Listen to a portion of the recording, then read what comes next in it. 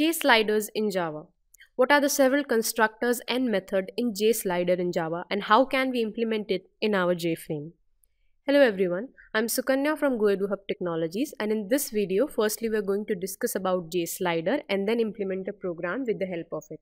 The Java slider or JSlider class is used to create a slider. By using JSlider, a user can select the value from a specific range mentioned. The commonly used constructors of JSlider class are mentioned here.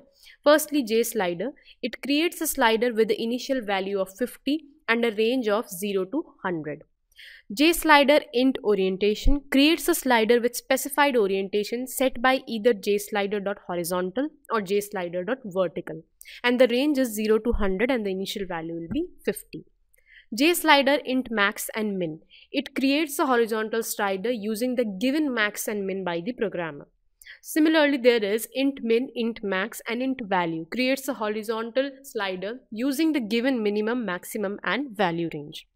JSlider orientation, it creates a slider using the given orientation, minimum, maximum values. The methods of the JSlider class are public void set minor tick spacing. It is used to set the minor tick spacing of the slider. Similarly, there is major tick spacing slider also, which set the major tick spacing of the slider. Then there is public void set paint tick. It is used to determine whether the tick marks are painted or not. Public void set paint label, it is a boolean value. It determines that whether the labels are painted or not. Similarly, public void set paint tracks boolean b, it is used to determine whether track is painted or not. Now here you can see a Java Swing component. Firstly, all the packages are included. Then a class is created, slider1, that extends JFrame. The public slider1 is created, and then that particular slider is actually a horizontal slider starting from 0 to 50 and having value 25, initial value. Slider is set to minor tick spacing 2 and the major tick spacing is 10.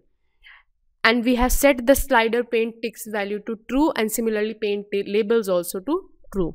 The particular J panel is created, and in that panel the slider is added, and in the frame there is back set of this particular slider, and it is set visible true because by default the frame is in the visibility is false. And in the output you will see this particular slider is created.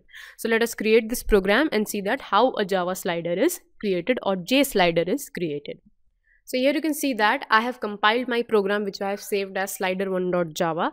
Now I am going to run the class file which is created, that is slider1, and see that how a Java slider is created. So you can see here that this is how a Java slider is created, and the initial value is set to 25, and then if you want to drag that particular slider, then it actually paints, and it also marks that where you have last left and where now you are sliding this particular components. And paint is actually this particular thing that paints that from where the slider is shifted.